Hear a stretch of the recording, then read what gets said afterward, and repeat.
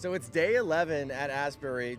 It's crazy. This crowd has grown to, I mean, I'm not good at numbers, but there's potentially, 5,000 people in line waiting to get into the auditorium. But this all started on February 8th inside of the Hughes Auditorium, and you were there. Tell us about who you are and what it was like being there on that Wednesday where it all started. So my name is Andrew Siemens, and I'm a student here at Asbury. That Wednesday, I woke up a little bit late, got to chapel, and it was a really good chapel. We were talking about the book of Romans and praying for one another. We were particularly praying for, I guess, kind of a hypocritical love that a lot of people in our community had felt. And then the gospel choir was playing that day, and we kind of, after praying, we just kept going. I went to lunch and came back, but there's no words to really describe to the actions of the Spirit. That is something that is a mystery to us. How did this start? So every Monday, Wednesday, and Friday, our students go to chapel all the time, every week. And on Wednesday, February 8th, some students just hung back after chapel, and the worship team kind of described it as like they just felt the Holy Spirit telling them to stay there. So they did. And it was the gospel choir singing that week, and they were just up there just playing away. It was just real chill, It was nothing, our chapel services are pretty chill. It's not highly produced, they just kind of stayed there and played. And students stayed. And I'm hearing that some of them even skipped class.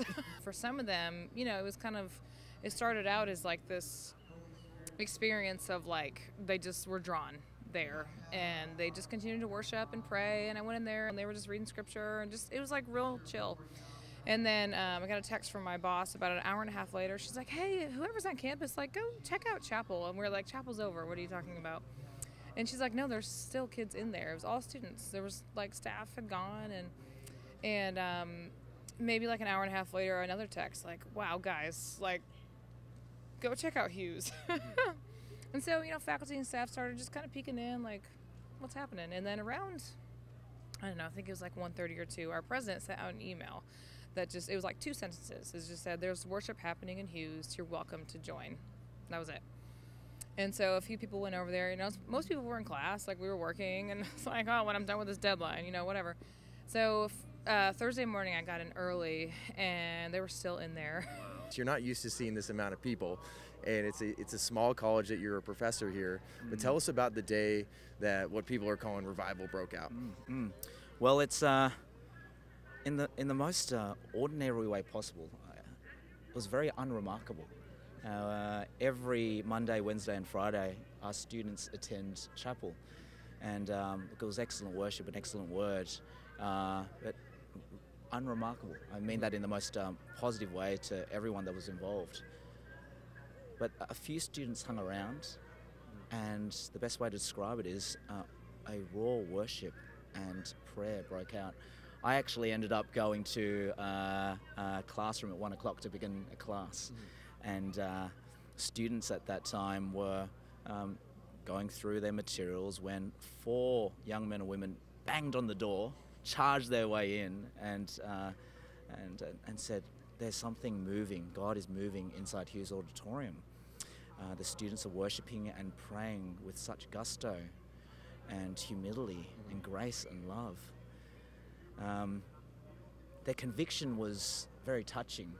So we dismissed class after a minute, and I literally had students getting up from their chair and running to Hughes Auditorium and gather with their fellow students to worship and pray in the most unplugged, raw way.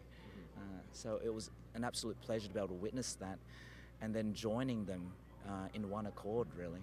Every single one of our students there crying out to the Lord, and just the authenticity of their cry, seeing a generation rise. There's so much hope for the faith, but again, there's so much hope for a Christianity that is just laced with the old classics: love, humility, grace, mercy. It was just a typical Wednesday chapel, and yeah, I wasn't expecting anything to happen. It wasn't something planned, but I could just tell that the message was really good, the worship was really good, and people just continued staying. People wouldn't leave. I left because I had a meeting actually, but I came back because people kept saying like something's big is going on, and I was like skeptical about it at first, but as soon as I walked in the doors and saw what was going on, I immediately was just like something big is happening. God is definitely changing lives. And the thing that I first noticed was just that there were students in there that I wouldn't typically probably choose to be in chapel if it was their choice. And I was like, okay, that's interesting. And just the more and more I stayed in there, the more I could tell this wasn't an emotional high. This wasn't just an agenda.